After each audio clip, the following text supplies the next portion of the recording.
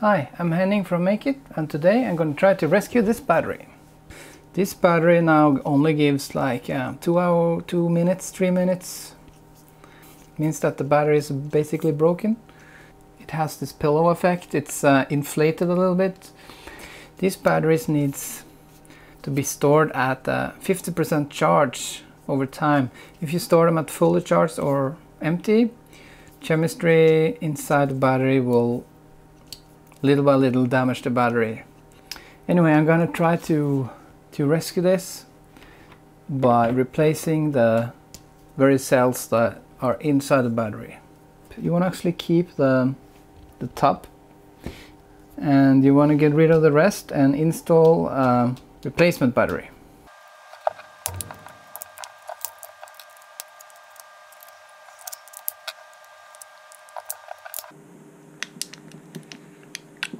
I'm going to remove the foam here, separate the cells. All the gases in here bursting to get out.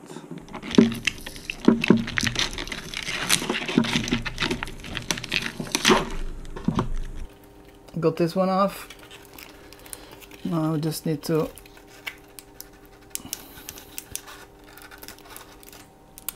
oops. Got sparks, little spark. Okay, shit, look at this mess.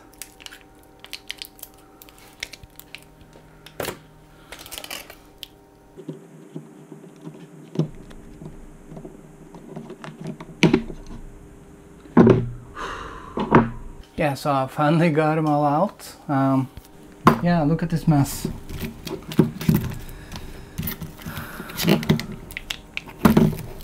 Protect the contacts here, take some tape over and put them on the battery bin. Now I have cleaned it up a little bit, cut the plastic evenly and sanded a little bit, and fit the back on again. Now let's see if we can fit the back side on again.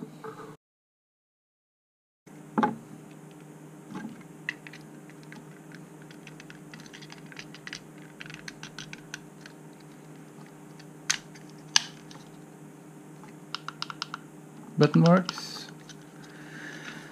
Okay. I happen to have a few of those 3-cell 2200 milliamps laying around, so gonna start with that. You can also use bigger batteries, 4000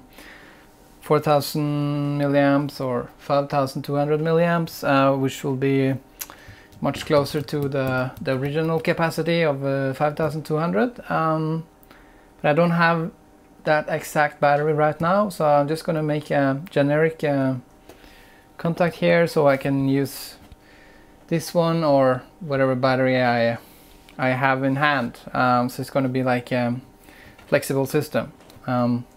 So I'm going to need to solder plugs to connect the balance port, and I'm going to need to solder a plug for this XT60 plug. So I'm just going to check the traces. So this is the plus here, and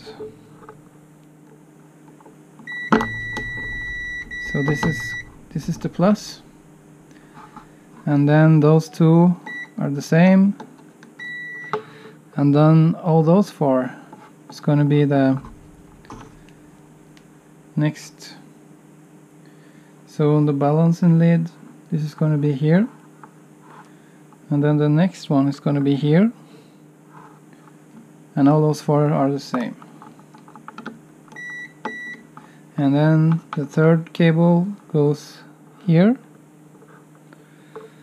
and all those four are the same, and then the minus goes here, and then we're gonna do the same with the main cables. I'm using the wire size of 16, which is the same as the internal cable here. So I'm just going to use that size. Okay, we got a solid solder here. So let's put on this jacket. Let's see if we can get this one to light up. I think I'm going to start with the balancing plug because it handles less current, so if anything goes wrong, it's going to be less damage. So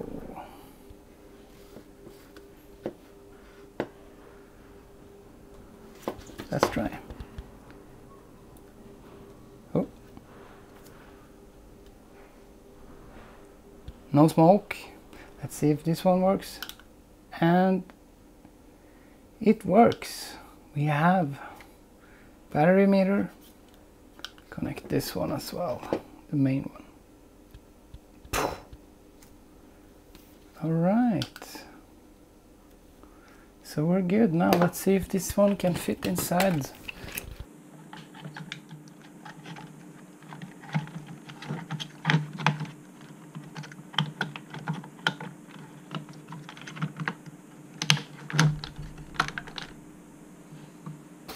All right, let's see if we can power up.